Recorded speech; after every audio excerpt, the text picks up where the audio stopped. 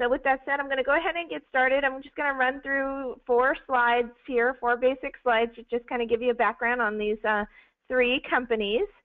So Sturdy Pro Solutions has created this automated inventory cycle count module for Sage 500 ERP that automates your regular inventory updates. So we're going to be taking a look at that.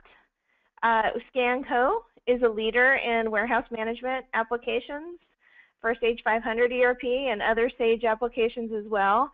I've been working with Sage since 1989, and so has V Technologies. So those are 2 longtime veterans in the Sage 500 market.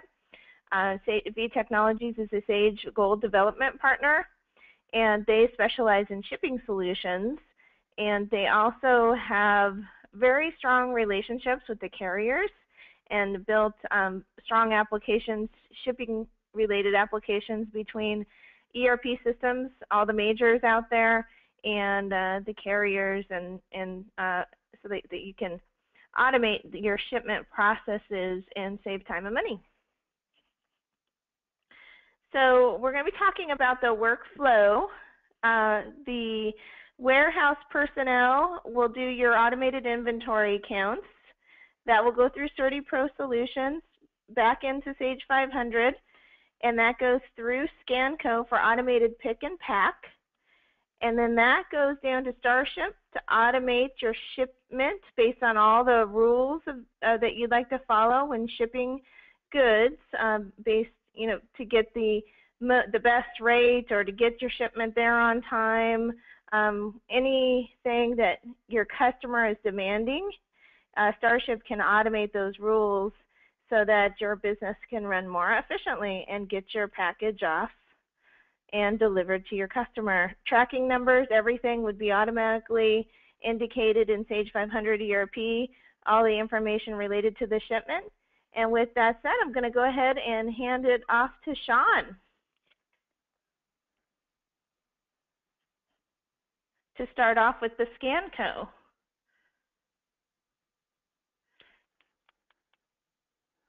Thanks, Adrienne. You're welcome. So, and thank you, everybody, for taking the time to join us today. So, as Adrienne said, my name is Sean Boros. I am actually one of the owners here at ScanCo, and what we do is primarily focus on warehouse management and mobile technology for the Sage ERP market. So we have a couple of different Sage products that we work with, Sage 500 being one of those, and that today will be our focus. So what we primarily do is take most of the transactions that you're doing on the warehouse floor now manually, maybe with pen and paper, and we put it basically in the hands of a mobile device for the users to do the transactions on the warehouse floor in real time against what is in Sage 500. So if you can think about a purchase order receipt as an example, you can actually scan the purchase order number. Everything is validated in real time against that actual purchase order in Sage 500, the items, the quantities, and then everything is sent back to Sage 500 and entered into Sage 500 ERP. So instead of now probably writing everything down that is coming in the door, all of the transactions are available from a mobile device so that your guys are actually scanning barcodes and using those devices to get that information into Sage 500 in real time. So all of our solutions are completely integrated to the ERPs that we work with. And this brings some major advantages when you're talking about moving to a mobile device from the warehouse floor. The first of which is being real time against what is in Sage 500. So it's important nowadays when you're looking at moving to a mobile device that the information is available on the device, but that information is valid and up to date with what is inside of Sage 500. So all of our transactions, all of the information is pushed in real time to Sage 500 and pulled in real time from Sage 500. So that is key when you want that up-to-date information out on the warehouse floor. And then with a highly integrated solution, there's no integration that needs done. It's all done out of the box. And we don't customize Sage 500 in any way, the actual standard Sage 500 ERP. So you install the warehouse automation module from Scanco, and the integration is there, and you're off and running using the handheld mobile computers out in the warehouse. And then the other good thing when you're talking about using an out-of-the-box solution is that our installs are typically less than 1 week. And when you look at implementing a warehouse management package out in the warehouse, there are solutions that can get from 6 months to a year implementation time and be a couple of $100,000 by the time you do software, hardware, and implementation. So those are the things that I think are unique to Scanco at this point when you're talking about implementing something to better utilize and better manage the warehouse, the personnel out on the warehouse floor.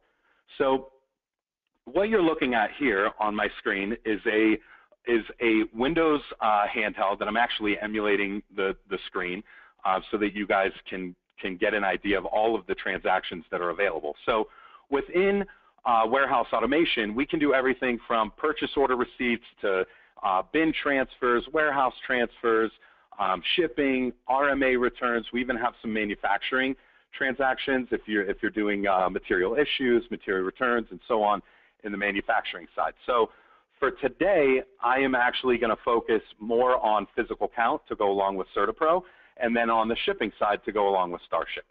So the handheld is actually all touchscreen. I'm actually using a mouse so that you can kind of see where I am actually touching on the screen. So I'm going to start by showing you a little bit of the physical count app. So I'm going to go into physical count, and inside of physical count, there are a few different options. You can do a control count, which would be your full-blown annual physical count. You can also do a bin count or an item count.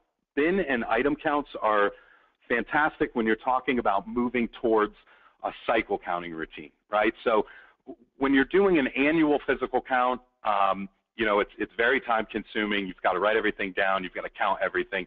What most of our customers are doing is moving more towards counting a certain bin or counting a certain line of items more on a weekly basis, on a daily basis, so that you're keeping that accurate inventory all throughout the year instead of waiting till the end of the year and doing one big adjustment out of inventory. So if you can move to more of a cycle count approach, you're going to find your inventory is more accurate all throughout the year versus at the end.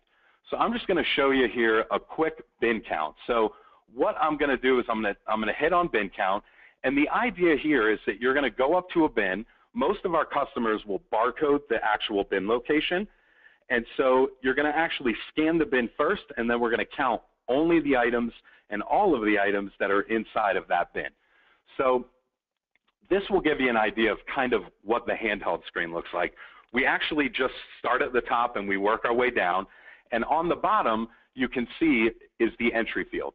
So this is the field that I'm entering in, and all of these fields, of course, we want you to scan a barcode.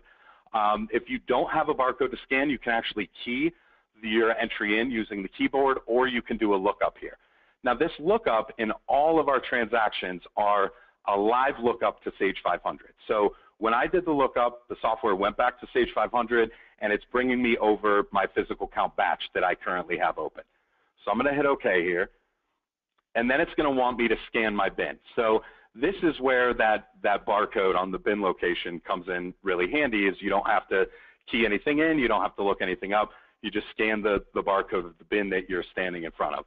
So I will do a lookup here, and these are the bins that are available to count. So I'm just going to choose one here, and of course if your guys enter a bin that doesn't exist, they're going to be told when they enter the bin that bin does not exist in Sage 500. As I said, everything is validated against what is in Sage 500 in real time. So now I'm going to pull the first item out, and you can scan that item, you can key in that item. If I do a lookup here, what that does is it goes back to Sage and it grabs the items that are in that bin. So I can click on two-way radio here. Let's say I'm going to count that. It brings up the unit of measure, which is your stocking unit of measure from Sage 500, and then it brings the count quantity. Now, this count quantity is not what Sage 500 thinks is in stock. It is actually a running total on the item level of how many have been counted so far. So at no point do you want to tell the user, hey, Sage 500 thinks that you have 50 of these in this bin, or your users will just enter 50 and move on to try and get done in a hurry. So we don't ever show any information to the user about the quantities that Sage 500 thinks is available. So I've scanned my bin, I've scanned my item, and now I can just enter my count quantity, and I'll hit enter, and I'll loop back up around for the next item. So I can continue counting that item in that bin. I can go ahead and do another item here if I find another item in that bin. And again, if you are using lot numbers or serial numbers, you can see the prompts on the screen. Because of that connection to Sage, when you scan an item, we automatically know if it's lot controlled, then we'll prompt you for a lot number. If it's serialized, you'll have to enter a serial number. And if it's neither, you don't have to enter either, just because we're checking that valuation on the item level every time you scan an item. So this would be count by bin, scan item, enter quantity. And I will go back here and I'll actually just show you a quick item count. The big difference here is that when you enter in to the scan, you're going to scan the item first and then you're going to scan the bin. So it basically just flips those first two prompts around. You're going to scan item, you'll scan bin. So I'm going to pick a batch here. And again, we only have one open. And I'm going to go ahead and scan my item. If I don't have a barcode, I'll go ahead and look it up. I can just pick an item here. And then it's going to want me to scan a bin. So you can kind of see that by bin, you're starting at the bin level and you're working your way down from there. If you start by counting by item, you're going to start with scanning the item and you're going to work your way down there. So at this point, you can see that this is a lotted item. So it's going to prompt me to enter a lot number here. So I'm going to back out of here and I'm going to go into sales order here. And we'll do a shipment. So if I go into sales order, the idea here is that you've got a sales order. You may be sending a pick list down or the order down to the warehouse floor. Guys are probably walking around. They're manually just kind of recording on maybe that pick list of what they're actually picking and shipping, and then that's going back to the office for somebody to manually enter in at that point. So again, the idea here is that you're going to use a mobile device out in the warehouse versus writing everything down. So if I go into sales order here, you've got three main ways to do your picking. If you pick by pick list, you would use the pick list app. If you pick by order, you would go ahead and pick by order. Or if you've generated that shipment already, you could go in and you can actually pick using the shipment number. So for today's demonstration, I'm just going to pick by order here real quick. And it's just like purchase order or any other application here. Everything is validated as you're scanning it. So you're going to scan the sales order number, and it's going to validate that that's an actual order within Sage 500 at the point that that order is scanned.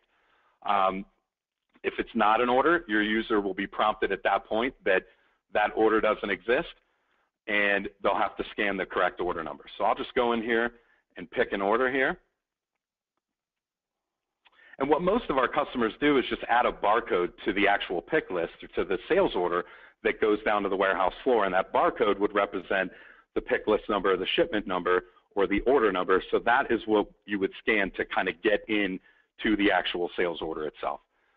So now you would walk over to your first item. You're going to go ahead and pick your first item here. And again, if you scan an item that isn't on the order, it's going to come up with a message that this item isn't on this order. So I did a lookup here, and you can see that there are 4 line items on this order. I'm going to go ahead and just pick the third one here. And it's going to tell me that that's line 2 on the order. My unit of measure, and this is sales unit of measure, is in eaches. So I sold it in eaches. That's going to want me to ship in eaches. And then I need to scan my bin number. So you would scan the barcode on the bin that you're pulling it from. If not, you could do another lookup here.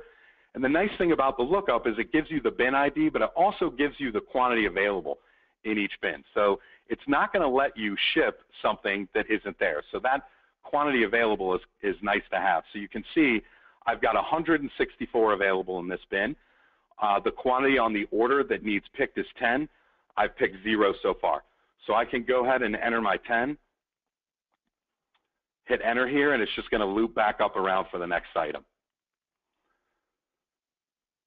So I would keep going here and just keep picking until I'm done with this order. And you can see as I finish a line item, if I do a lookup here, that line item is no longer there. So now I've got 3 more lines that need picked.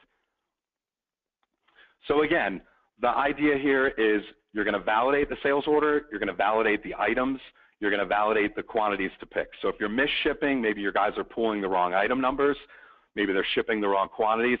All of this happens in real time so that the guys on the warehouse floor are aware of any mistakes that they've made before, as they're picking, versus when your customer receives an order and ultimately calls you and lets you know that maybe you shipped something wrong. On the physical count time, just the general rule of barcoding on time savings is you can expect to save about 75 to 80% of your total count time by using a barcoding solution. And that is not specific to ScanCode, it's just barcoding in general. So if you can look at the time that it takes for you to, from when you freeze inventory, you go out, you write everything down, you send that to the warehouse, somebody, or to the front office, somebody's got to type all that stuff in. Using barcoding in general will save you 75 to 80% of that time. So I am going to pass over to Andy at this point, who's going to run you through some of the options that CertaPro has on the Sage 500 count side. Thank you, Sean. It was a great presentation. Hello, everyone. Thanks for joining us today for the presentation. Here, Sean was showing you the physical inventory count process when the physical batch is already generated in the system. He was pulling the batch number 8, as you've seen. Then he can do counts using the by bin or by item. So now we're going to try to answer the question as far as how do we automate and generate that batch on a daily basis, and how do we program inside Sage 500 to, as far as what items that you need to count on daily basis. And it does every day, and in the schedule, it automates the email notification to the certain people that here are the items that you need to count. So we're going to be answering to those questions today with this presentation. We have created this program called Inventory Cycle Count Planner, and it runs from the menu. First, I would like to mention that this program has been developed inside for Sage 500. It is not modifying any existing program. What it does, it pulls the data from Sage tables as far as the inventory part goes, and it creates at the end of the day physical count entry program. It freezes the items. So if you have any customization, this could be installed without any problem. It's not overriding any existing program. So here I'm going to be selecting the warehouse. As I select the warehouse, it pulls the data into my little grid in the middle that it shows me how many inventory items I have in this Rialto warehouse. I have a couple of options of the filtering. I can filter by the finished goods, assembled kits, and also the raw materials. So technically, I can have 2 separate schedules for one warehouse to do cycle counts. So let's say there's a team who will be focusing on the raw materials, then there will be a team who's focusing for the finished goods and raw assembled kits. You can separate them and create a separate cycle count program. As you select the item, the inventory gets loaded into this middle grid. This middle grid is works like an Excel file. You can put your filters in here, and it will filter down to the item. The goal of this program mainly is to tell the system how many times throughout the year you would like to count the item, and based on that, the system will generate daily counts and will send an email notification. So for me to filter, I can start typing an item. I can filter by the item, starts with automatically. As I type in, it brings the items. And as you see, like every first time that as soon as I entered my Rialto warehouse, it loads the data. We have the one field called YCC, Yearly Cycle Count Code. All this information right now is set to be -1. So when you implement the system, all of your inventory items will be flagged as -1. That means that those items are not participating into cycle count program. As we go through the process, we can update them to any interval that we would like to. And we can also set to 0. 0 has a special meaning that you go to your inventory and you decide that there are items that you never want to count, and you can flag them to be 0. These are the update features that are on the top. I will show you now how to update the items. And on the bottom portion of that of the screen, we can designate and put the email addresses of the people who are going to be notified when this program runs. You can schedule the program to run on a daily basis. There's a scheduler that will open up now, and this will allow us to create a schedule on that SQL server, which the job will run at any time you would like to. We usually do 2 a.m. It will run on the back end. It will generate the physical count program, and it will send the email to the designated people who are responsible for the counts. So now I'm going to use the cost of the items and assign all of my 100 items into the cycle counts program interval. So like I can go quickly. The grid is pretty flexible. As I've shown you, it's working as a filter. You can also go and say, okay, I would like to see only the -1s in my case, and I'm going to filter by the unit cost, and I can highlight the items. Just like in the Excel file, you scroll down by the arrow down, and I select all the items up to $1,500, and I assign them to be counted 4 times a year. As I go assign the items to the 4 times a year, it moves the 10 items from my list and puts into this category. It's telling me that I have items that I'm going to be counting 4 times a year. So using the same schema, I can go and continue assigning the items from now up to $200. Using the cost, obviously, you can use the cost of goods sold, gross margin, heat, the quantity sold fields that are available. So for this demonstration, I'm using the cost. Average cost field. So now I'm going to say that all these items are going to be counted 3 times a year. And I'm going to continue in my list. I'm going to say all the items up to $50 I need to count 2 times a year.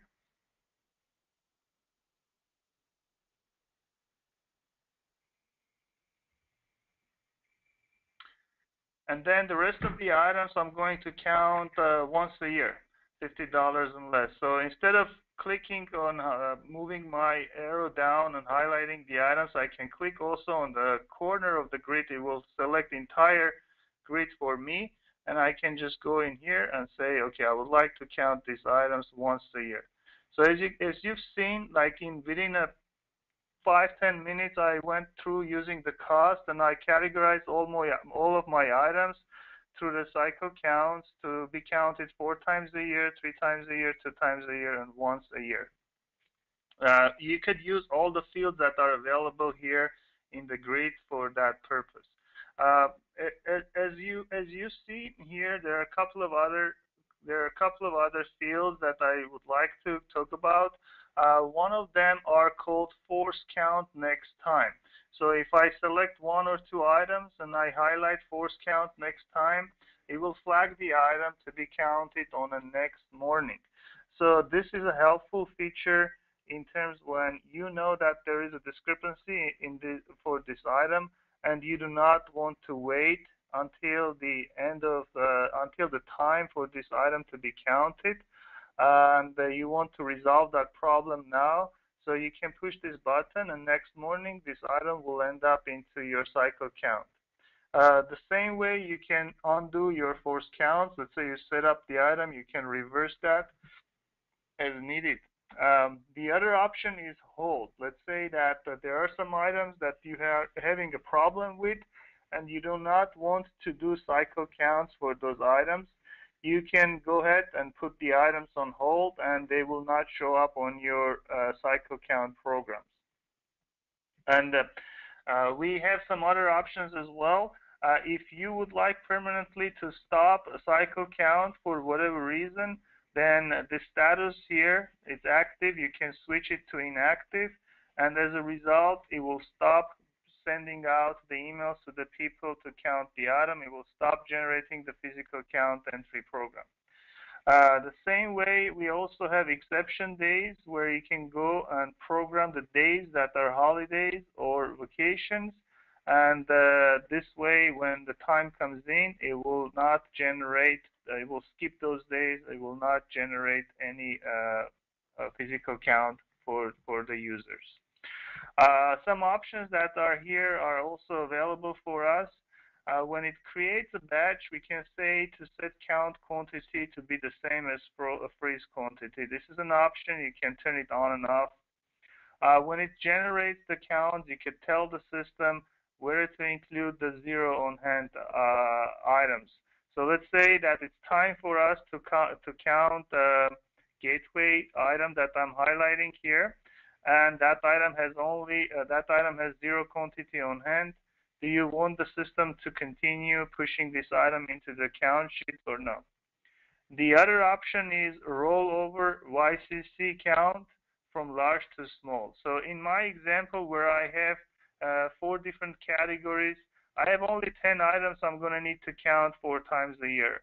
We're telling the system, if I'm done with these items, which I'll be done in 10 days, do you want the system to go and pull an extra item from the other count, and that way to maintain the number of items that needs to be counted each day? As a result, right now, I have 4 items that I'm going to be counted each day throughout every day. And if we do this, then it will maintain that number of items that you need to count. So this is helpful when you are done with counting the most expensive items throughout the year many times, and then you just want your warehouse people not to be idle. They can just go and to count some other items on time, more items to be counted versus less. So right now, obviously, the schedule is set up to be running at 12 a.m. We also have an option here to say generate the batch. So if I push this button, generate the batch, it's going to go and do the following. It will go create the batch for us inside the physical count entry program. So then we can go to the standard program. So now if we go to process physical inventory screen,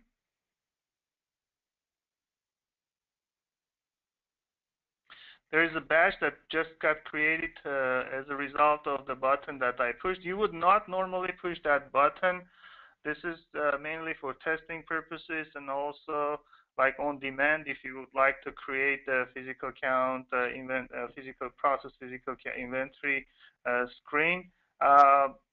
That's an option there, but in reality, the program runs in the background. You can set it up the time by schedule. So as you've seen now, that if I go now to the enter count, the items that going to be there are here. It will show by the bin location because MOS 500 supports multi-bin. For all the items that I have selected, it pushes into this program. So at this point, if you're using the scanner solution that Sean was showing, what you need to do is select the batch number 20, and you will have the items into your handheld, and you can do the counts and verifying the information. So this is all great when you generate the cycle count, and the goal of this obviously to eliminate the end of the year expensive physical count process. But I would like to point out that we also have an audit log kind of a data tool that we developed, that you can see throughout the year how many times each item has been counted, whether there was a discrepancy or not. we are logging all that information, and we're showing into this Explorer view.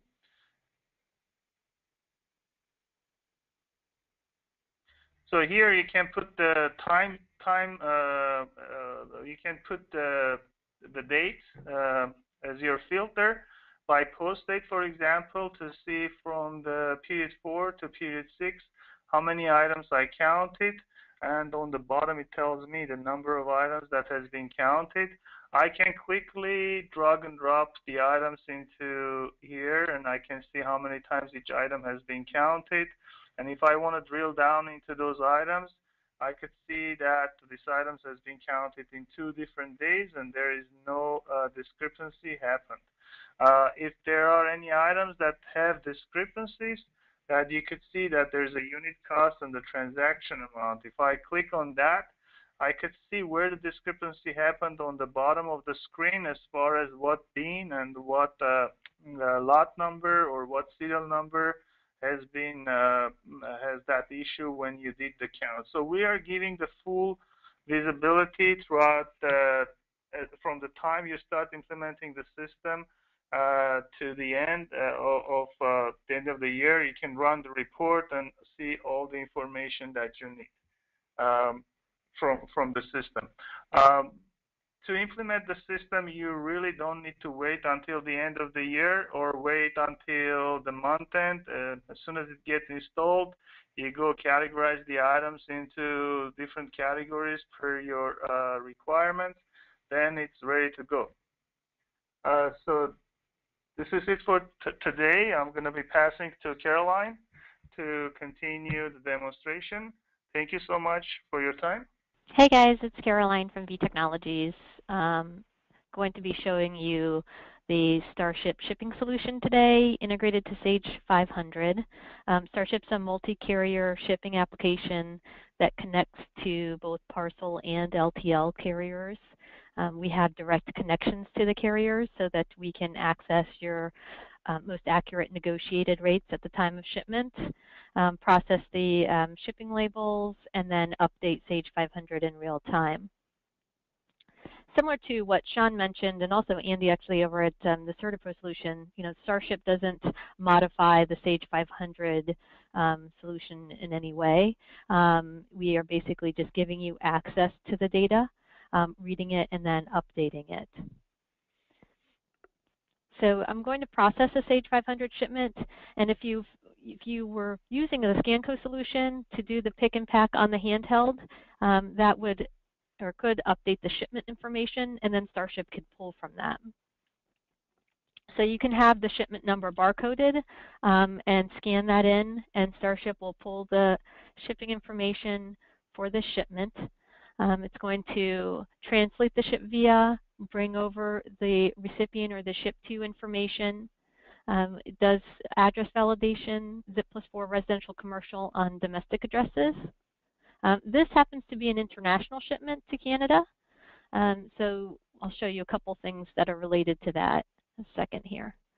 Let's expand my packages. So down here in the packaging view, you'll see that Starship brought in all of the packages that were associated to the shipment. So if you use the ScanCo solution to define the items in the box, you would then be able to see what was scanned in through the Starship UI here.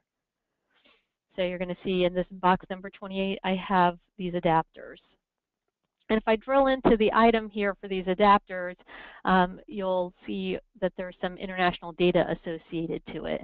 This is basically going to enable you to either pull like the international specific data like Schedule B codes or harmonized codes, or you can also store this information in Starship's database, and Starship will pull as much information in as we can from 500, and then we'll fold in all the additional shipping related detail about the item.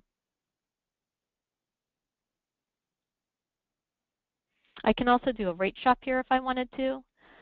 Starship's going to go out to the individual carriers that I have loaded here and request a rate for this particular shipment. And in this case, you'll see I have a combination of both parcel and LTL carriers here. So you can have Starship rate across those if you'd like to see if possibly going an LTL carrier might be less expensive. than using maybe a 100-weight going UPS or something of that nature. Starship also has something called ship via rules, where you can define parameters on how and when the carrier and service should be selected.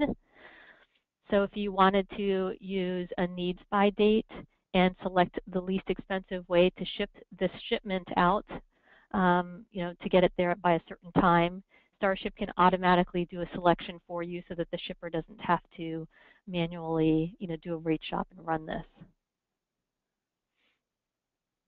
In this case, you'll see my carrier and services that are available for this shipment.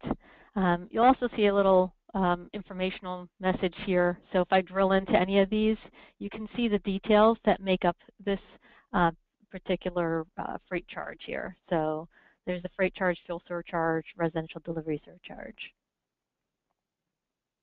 And maybe in this case, this international priority shipment is 551. Maybe I want to go UPS standard to Canada. It'll get there in, it'll take one extra day to get there, but it's only $100. So I'm going to go ahead and pick that. So at any point, you can change the carrier and service selection. This is also something that you can, provide permissions for the particular shipper. So if you don't want your shippers selecting the carrier and service, you can set their permission level so that they don't have access to modify what was either translated from the ship via or the carrier and service that was selected based on your rules.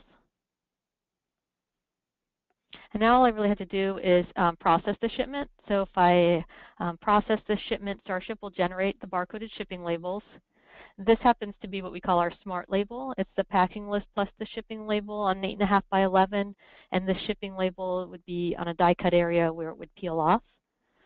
Starship can also support printing to the thermal labels or thermal label printers. So if you wanted to print this regular shipping label out and then have the packing list follow it on the thermal label printer, you could do that, and then Starship would print 2 4x6, 7 or 8 inch labels for every package that you had. Again, on this packing list, you're going to see the item information, the quantity ordered and the quantity shipped. And again, if you're using ScanCode, that's all automated, so you don't have to manually select anything in Starship. This particular shipment had 6 boxes, so I'm just going to go through my labels here. And I'm having the label print on screen so you can actually see it, but typically these would just print directly to the printer, and then you would go and stick those on the packages. And because this was an international shipment, Starship's also generating the commercial invoice for you. And it's going to put, basically the header level information is in the top quadrant of the report, and then item level information is used here in the body of the report. Commercial invoice and NAFTA, shipper's letter of instruction. There are several other international forms that come standard as templates in Starship. You do have the ability to modify templates in Starship if you wanted them to look slightly different. Also, the commercial invoice for some countries, they require to print the commercial invoice on letterhead. So you do have the ability to import your logo and make it print on something that looks more like letterhead. So once I've processed the shipment, Starship's going to update the Sage 500 document in real time. Let me just go in and show you what that looks like. And before I go in there, just to note, Starship also has email notification, so it can generate an email at the time of shipment. The email can include both the header and item level information. It can include variable fields from Sage 500, so if you want to reference a PO number for your customer, you can do that. You can define separate templates and then define rules on when those templates are used. So if you would like your emails to look differently, maybe you're drop shipping and you are basing it on the sender or something of that nature, you can create rules around that. So I'm just going to go in Sage 500. I'm going to run enter pack list here, and I'm going to bring up that 700 32 shipment. So this is the shipment that we just processed. And you'll notice there's a couple things that Starship updated. We're updating the freight charges. Now the freight charges can include customizable handling fees. Starship has something called freight rules where you can define how and when it gets updated. And those rules can again include parameters based on 500 fields. So if you wanted to provide free freight for shipments that are over $500, you could create a rule like that, or you could base it on customer type. It's another popular field that's used in freight rules. So here's package 1 of 6, tracking information, freight charges, the ship via that was actually used here, and it gets updated the same way for all 6 packages here. So the different tracking numbers would be updated.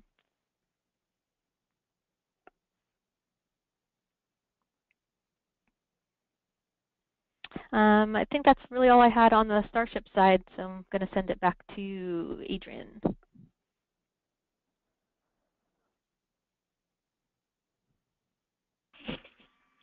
Thank you, Caroline.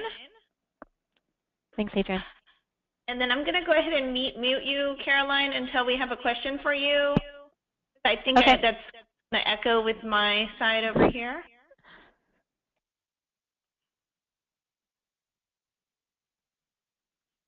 Okay, so what we'll do now is I'm going to show some contact information of all of the speakers.